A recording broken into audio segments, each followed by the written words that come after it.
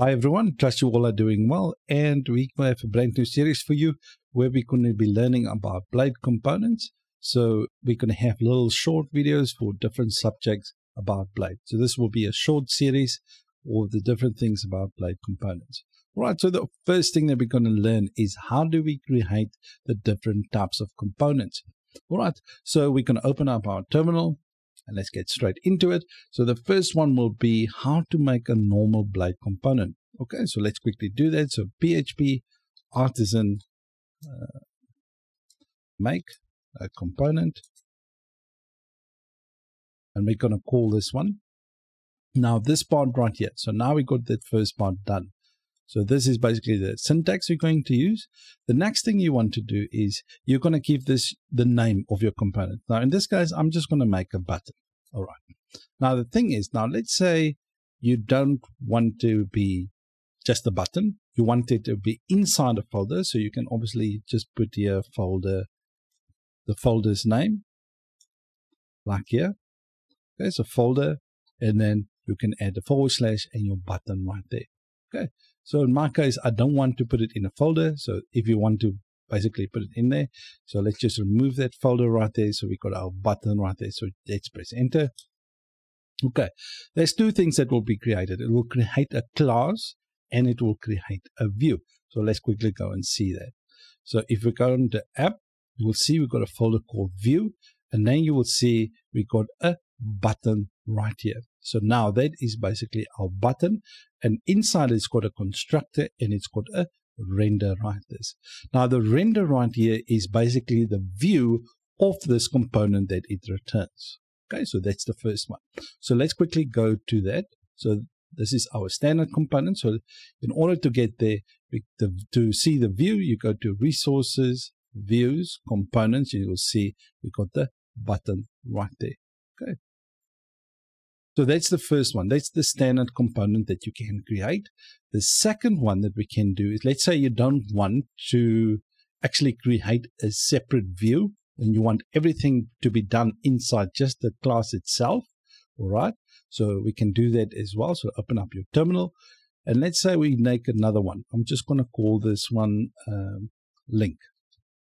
Okay.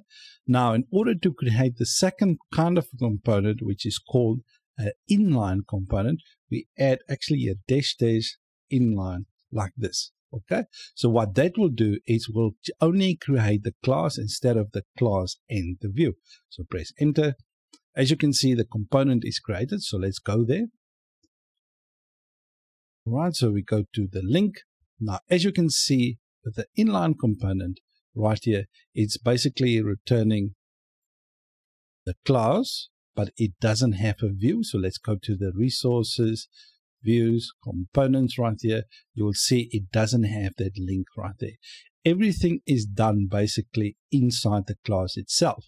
All right, so basically it returns a div and anything that you want here. So basically we can just type in here basically anchor tag with a hash, and I'm just going to say link like this.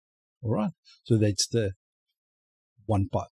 Now the other part is sometimes you might not even want to create the class as well. So you just want, instead of creating a class in order to return a view, you kind of don't want to do that at all. So the third way to do it is you go to resources, views, under components, you can actually create a new file and you can call, in this case, let's say a link or form, just a form .blade.php.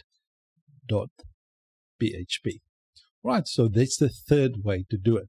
So we got the standard way, the inline way, where everything is happening inside the class. And the other one is the anonymous component, which doesn't have a class, but everything you can basically render this component as is. All right, we're going to get to that shortly. All right, so the next thing that you can do as well for anonymous components, you can create a folder inside that component. I can just call this one, let's say, forms. Now inside that form I can have like a label.blade.php. Right, so this is how you can create them. So you can create anonymous components, inline components. Let's start from the top. Right, a normal blade component, when you create them using this command right there, it will create basically the class and the view. So in this case, we created the button one. So it renders the button. So it's got a class right here with a constructor and a render method. Now the render just returns the view, right? And then we can go to the view right there, as you can see under components in view. The second way is the inline component. So under app, views, link, this one right here is basically the class in the component. Everything is happening inside there. All right. So basically the class returns the blade from the render like this. Okay. So that's it. And the other one is obviously the last one is the anonymous component that actually displays it under resources, views, components, that you can create them in a folder, or you can just create them in a component itself. All right. So that's it, guys. And the next one, what we're going to do is I'm going to show you how to render this in your blade templates. All right. So that's it. Please give it a like if you like the video. If you have suggestions about the series, please leave it for me in the comment section and I'll see if I can get to that. And yes, if you have any questions regarding blade components, please leave it for me in the comment section. Thank you, guys, and see you in the next one. Adios.